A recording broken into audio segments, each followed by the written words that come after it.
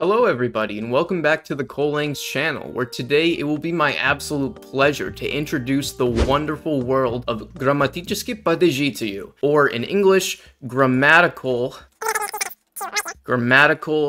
cases. Now, if you're anything like me, you've never been excited to study grammar in your life, and I don't blame you at all, but cases are an integral part of the Russian language, and an incredibly cool one at that, as we're going to get into later in the video. So if you can't read Cyrillic yet, by the way, I highly recommend that you go check out my previous video that I made about how to learn any alphabet or script really in a couple of hours. Once you get those techniques down, it becomes quite easy to pick up new scripts, but I digress. So in this video, I'm going to show you what these things are, why they're important to learn, and how they're formed. With that said, let's start with the what. What are Russian cases? Well, if you spent any amount of time on the language side of YouTube, you may have encountered funny memes like this, right? Where on the surface, it may look like there are far more ways to say the same thing in Russian than there is in English. In this example, we have the four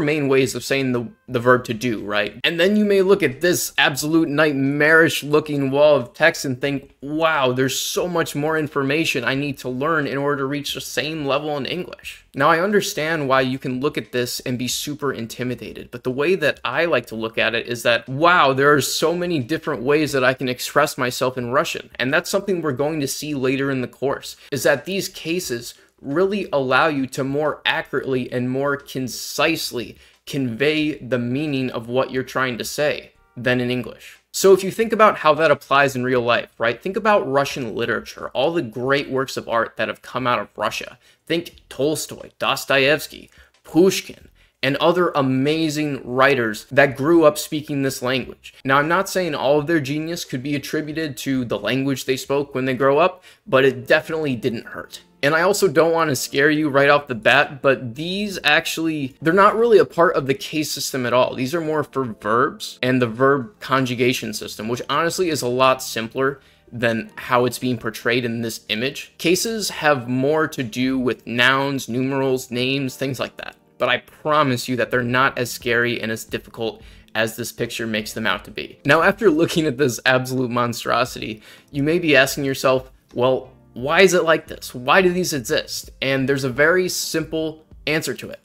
It's because of the word order. You see, in English, our word order is very simple. It is subject, verb, object. So you can think of it like I, eat, I don't know. Sentences in English always follow this structure, and if you switch around the elements of a sentence, like if you say poop, eat, I, for example, the meaning of the sentence will be changed completely, if not render it completely incomprehensible, right? But in Russian, that's not the case. You can switch these bad boys around and the meaning of the sentence will stay exactly the same.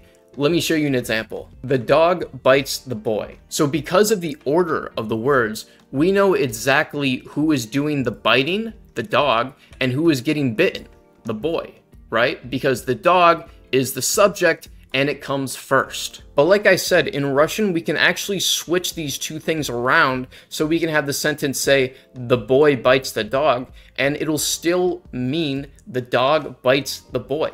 Now, how is that possible? Well, now we'll be looking at the how. How do cases actually work? So let's take this same sentence and look at it in Russian. Okay, so the first thing to keep in mind is that in Russian, there are no definite or indefinite articles. Now, in plain English, all that means is that the words a and the words the don't exist. They do not exist in the Russian language. They are completely omitted from everything. Now, you may think, wow, that makes the language a lot simpler, but it actually makes it a bit more complicated, but it's not terrible. Let me elaborate. Now, the elements in this Russian sentence, "Собака кусает мальчика," are in the same order as our English sentence. The dog bites the boy. But the reason why we know that the boy is getting bitten and the dog is doing the biting is because of this little letter at the end of the word boy.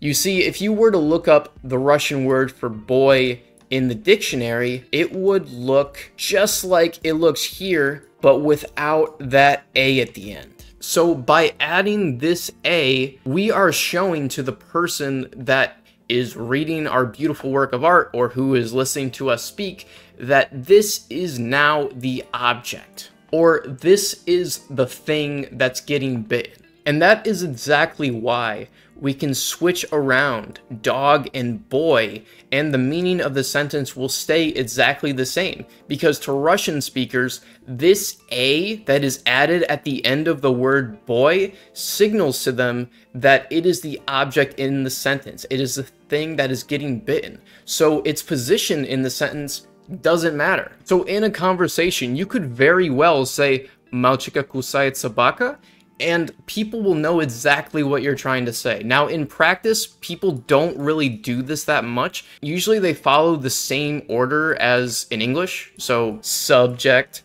verb, and object. But you can see that if you're trying to make something like a poem or a play or something that involves a lot of wordplay and nuance, you can see how easily and accurately Russian speakers can manipulate these sentences to make them sound as beautiful as they want them to be, right? Now, I know that was a lot, but the main point to take away from this slide is that because this letter A was added to the end of the word boy, it is now the object. So cases are formed by adding word endings to already existing words, if that makes sense. Now, there are 6 types of cases, and each case has its own unique set of word endings and their own unique uses. But I don't want you to worry about any of these crazy words right now. We're going to go super in depth about what each of these words mean and what purpose they play in your mastery of the Russian language. Oh, and if you're curious, this A ending in our example sentence is one of the word endings of the accusative case, which will actually be the next video in this series.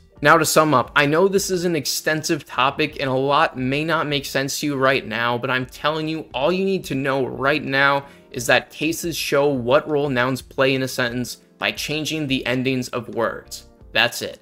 They're not scary. And what's really cool is that there's no pressure to be perfect. Yes, there's a lot of information here that you'll have to learn over a long period of time, but it is impossible not to confuse the endings of words sometimes. You know, native speakers don't use the correct word endings all the time. So don't put too much pressure on yourself to use the cases absolutely correctly all the time, because even if you use the wrong cases, people are still going to understand you 9 out of 10 times. And remember why we're learning them, right? It's part of a bigger whole. They allow for greater accuracy and flexibility in communication. So the more Russian that you learn, the more appreciation you will gain for these things, because you can express yourself in all sorts of different ways that simply don't exist in English. So if that sounds exciting to you, stick around for the next 6 videos where we will go into each case in depth, and by the end of this, you will have a solid grasp on the Russian grammatical system, and all that will be left for you to do is to practice them on your own, to encounter them in natural settings and get that repetition needed to build them up in your mind. I promise you guys, the journey that you're on right now is so worth it. And I'm so excited that you've decided to go out of your way to learn Russian.